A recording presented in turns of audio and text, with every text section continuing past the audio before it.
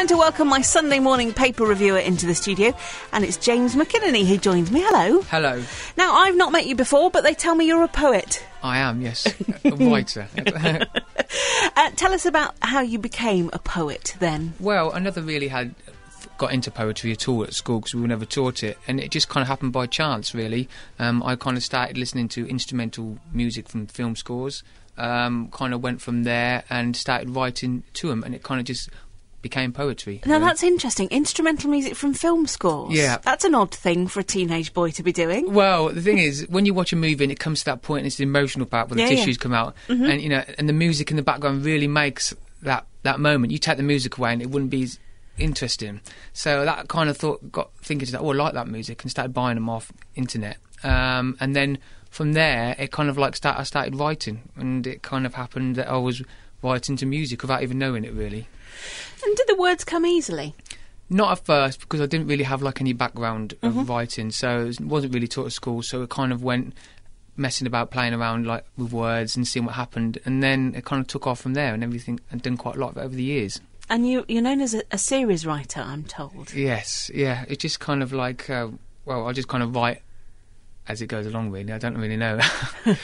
And do you make a living as a poet? Not yet, but it's getting that way. Oh, that's good. It's getting really busy. And how do you approach it? Do you approach it as a kind of proper 9-to-5 job? Do you go and sit down and sit at a desk, or does it come, on the bus? It's kind of like that on the bus. Yeah. With the headphones on, walking down the street, pen and paper in the pocket, and just writing, really. Yeah. I think if I tried to sit down and do it, it wouldn't work. I think it's the kind of thing where you've just got to do it as you go along when it comes into your head. Otherwise, you'd feel as though you were doing it and it would be a pressure on you there to write, and it wouldn't work. Sounds to me that you need music to get your inspiration. Yeah, I do, definitely. And so does your poetry have a kind of songwriting feel to it? Well, they kind of work as lyrics as well. I mean, poetry is lyrics, all songs are exactly the same. And that's the kind of way I look at it. I just look at it, I write down however I feel at the time and the way the music makes me feel, which is what I use for the emotions in the poetry. And is it always the stuff from soundtracks, or can it be anything? It's probably soundtracks, because if there's any singing in it, it kind of puts me off while I'm writing. So it has to be kind of a classic instrumental film score, that kind of thing, which really works. What's on your portable music device at the moment, Well, then? I actually like the Pride and Prejudice soundtrack. Okay. You know, the Keira Knightley film, which I really love. And that's got some really lovely music in that. Let me over here. I think it might have gone. We've had it's been hanging around in the studio for days. No, there it is. Let me give you that. What's that? That is the soundtrack to the Nelson Mandela film, The Long Walk to Freedom. Oh, thank you. Yeah, that's really nice. Is it actually for a film score? Oh, yeah. That'd be brilliant. I do actually say that's the kind of things I use when I'm writing is film scores. And if I'm watching movies, I'm the first person to listen out for the film scores as they come on and think, oh, I like that. So you're not watching the film necessarily? Yeah, well, I'm doing work, at the same time. But yeah, I like it. I like the idea that you can get emotions from songs and then use them to write as well. Have you got any examples of your work with you? I have. I can read one if you would like. Yes, please do. Okay. It's called Swirling Mist. I came across a swirling mist beyond the realms of borrowed time. It lingered in a cloud-like haze and consumed the workings of my mind. For as I stood within its grasp, a stranger in a foreign place, although it bore no eyes as such, I felt its gaze upon my face, and as I tried to turn my head, its line of sight remained in view, for everywhere my vision roamed, so my panic grew and grew. And though the day was not yet done, the darkness came and stole its light, allowing the painful memories from my past, the freedom of a second life. For as I fell down to my knees, engulfed in thoughts I used to own, the familiar face of sorrow smiled to remind me of my journey home. That's very good. Thank you. What was that written to then? Well, it was a depressing piece of music. Just different types of music. But I don't normally... I use different types for one piece, so it could be two pieces of music in there, one. And it's just kind of like, that was written to music, and that's how the music made you feel at the time, and so that's how kind of way I work. Can people buy your stuff? It can. It's available on Amazon. There's two versions. There's a cheap version, and then a one with which is a bit more expensive, which is signed and it's photographed. So I like photography. Yes. And it's also available on Kindle for download. And what's it called? In Between the Lines. Okay. Bye. James McInerney. And you're running some workshops as well. Yes, with the council and the library service on the, we've got a date here, the 25th of January at 12 till 2 at Western Favour Library Centre. We're doing poetry workshops for 14 to 19-year-olds, teaching them the kind of style that I write and how they can, if they haven't written before, they can have a go and do all that. It'd be interesting because when you think about 14 to 19-year-olds, you might think about, well, they're possibly not listening to soundtracks for a start. Yes. But if they're listening to rap and hip-hop and stuff like that, very poetic, isn't it? Yes, that's the kind of thing. We wanted to go 14, 19 because also some of the stuff covered is probably a bit too much for the younger generation. Plus also at that age, there's a lot of teenage angst. And yes. it is a good way to get all the stuff you bottle up out and when you write it down. It does work for me. That's what I do. So it might actually help them as well as learning a new skill as well. Fantastic. Just give that a plug again. When is it and where is it? That is the 25th of January, Western Favour Library Centre, 12 till 2, and it's 14 to 19-year-olds. Brilliant. And we'll find out what's in the papers after Martha Reeves and the Vandellas. James McInerney is my Sunday morning paper reviewer guest. We're going to start with some bad news if you like the New Year's Eve fireworks. Yep, this year, unfortunately, Big Ben's Big Bang has been cancelled. Oh. Yes.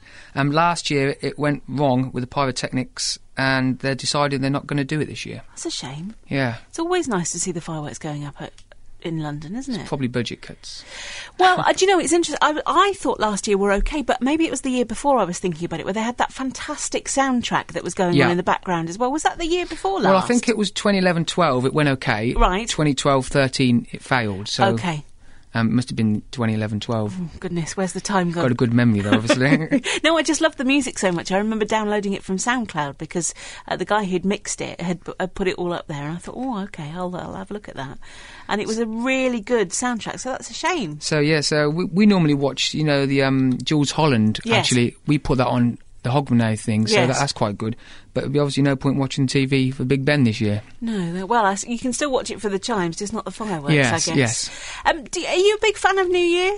Yeah, we do. The whole family get together and we all sit there and have the TV on waiting for the countdown, then we do party poppers and okay. It's really good fun. Yeah, I really enjoy it. So are you more of a New Year's Eve person than a Christmas person? No, I love Christmas. Do you? Yes, the Christmases, yeah. Even though I'm an old person, Christmas is the best for me. Yeah, I'm still a child, really. Well, that's a good way to be, isn't it? Yeah, I do. I love Christmas, and even though you know what you're getting at Christmas, I still love the idea of Christmas. And there's always a surprise from Father Christmas, though, yes, isn't there? I do put the cookies by the fireplace, yes. Brilliant. Well, otherwise he wouldn't deliver, would he? Yes, exactly. It's been pretty foul weather of late. Yes, right. According to the Sunday Telegraph, there's going to be a month of rain to blow in for the new year, which is another thing, on top of the fireworks, another bad thing to look forward to. But also, on the Sunday Times, apparently the South Pole is a hot ticket for day trippers. So a day trip to the South Pole? Yes, well, it's the opposite end of the scale. So people who are moaning about the weather also want to go to the South Pole and enjoy the coldness over there. So. Interesting. I guess, I don't know, is a month of rain better than a month of snow? Probably it is. Yes, because snow sits and then you get it everywhere. You can't get rid of it. Once it comes, it's here forever, isn't it? I wonder whether we will get any this year. It was quite late last year, wasn't it? Kind of late February, early March that we got the snow. About December the 4th, we got a day. I say last year, still obviously this year. Yes, December the 4th, we got it last year, and then didn't come till about the 14th of Jan. This year. Right. Not that I'm good with figures already. I've got how do you know that 8 o'clock a.m. But I just remember, and then January and February were pretty bad this year for snow.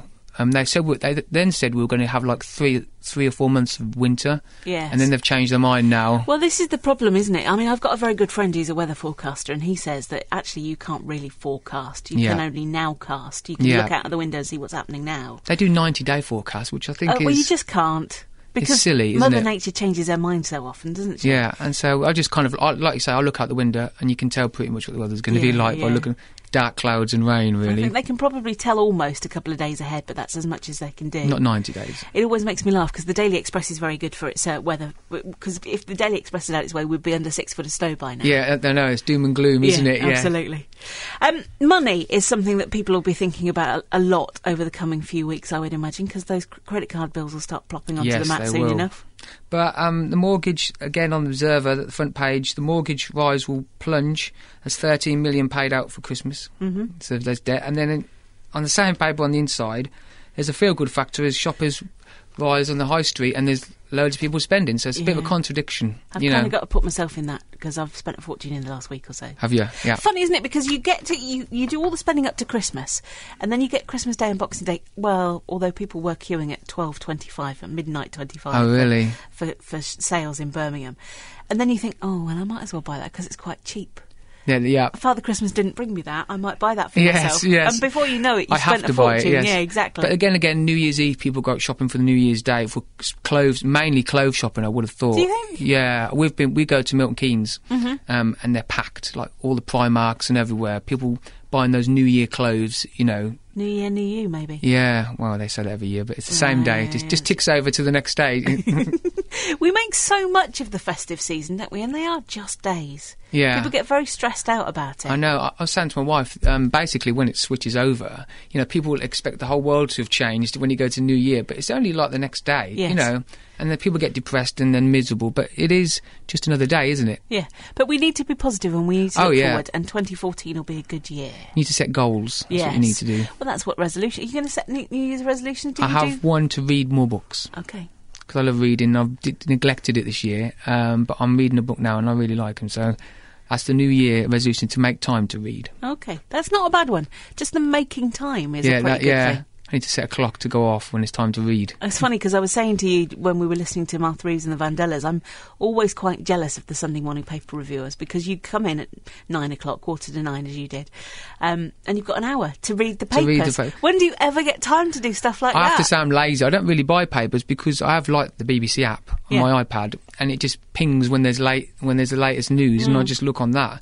I think the kind of papers are disappearing now. Well, that would be interesting. I mean, what I like particularly about the Sunday papers, if I get a chance to read them, is all the comment and the in-depth analysis that they do, and the proper journalism that goes into it. But they're so big, the papers are massive, and there's so many sections of them. I don't know. You open it, everything falls out. There's a bit about David Beckham that you wanted to mention. Yeah, he's been denied an OBE. Has he now? Which is a shocker to him and Posh. Yes. For his services rendered.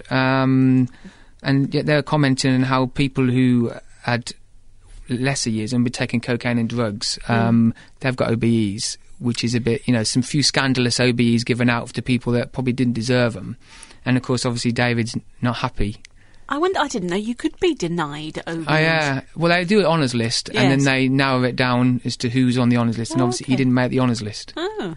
Which has got to be a blow, really.